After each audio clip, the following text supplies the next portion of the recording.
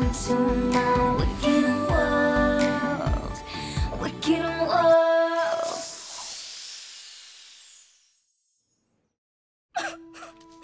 This musical number meant so much to me. I know. It was your moment to shine, like the jewels, which are gone. I'll stop talking now. But it wasn't just so I could share my many talents. I mean, a little bit, yes, of course. I mean, please. But more than that, it was supposed to be my gift to the VKs, to show how we were all sisters. But now it's all ruined. I wanted to bring everyone together, but the VKs still can't be trusted. Well, that's actually kind of the untruth. What? Because Mel wasn't herself. Jane said Mel was under a spell from a cursed jewel inside the totem from the island thingy. So, not her fault. I feel awful.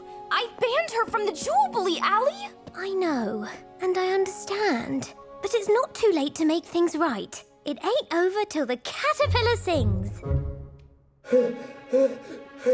Room too small. Running out of air. This place is 5 times as big as your dorm room. You're fine. I just can't believe we're missing the Jubilee. Do you know how hard it was to find a belt that matches my jewel? You look great. You know, from one friend to another. I can't believe that maniac Zevon is up there and we can't even warn them.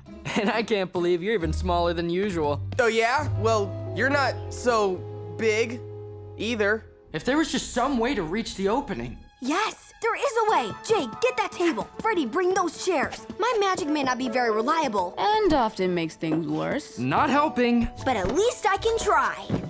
Take these pillows and these chairs. Turn them into floating stairs.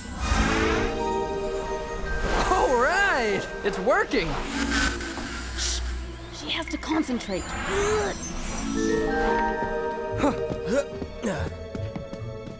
Floating table. Cool. Huh? Whoa, I said cool, not pool.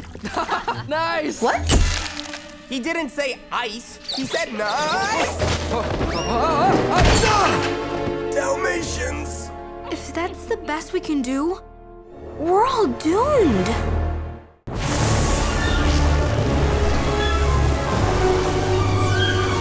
Zevon, stop!